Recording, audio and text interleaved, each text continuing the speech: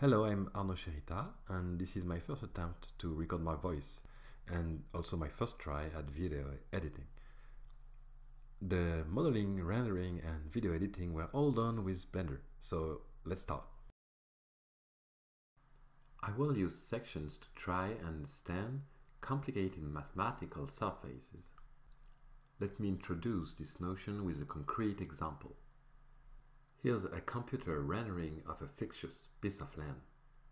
We materialize a horizontal plane using the surface of an imaginary sea covering part of the landscape. The shore is where this plane meets the ground and is depicted here as yellow lines.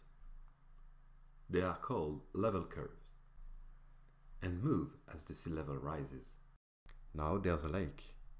For the purpose of this demonstration, we force the lake to have the same level as the sea. Sometimes the curves merge or disappear. Let the sea recede. When the plane hits the summit, a small closed curve is created. Two portions may meet at a saddle point, also called a calm, and the curve may vanish when we cross the bottom of a pit. Level curves are also called contour lines, probably because they tend to close up. On a contour line, the altitude is constant. Here's a selection of contour lines corresponding to evenly spaced altitudes.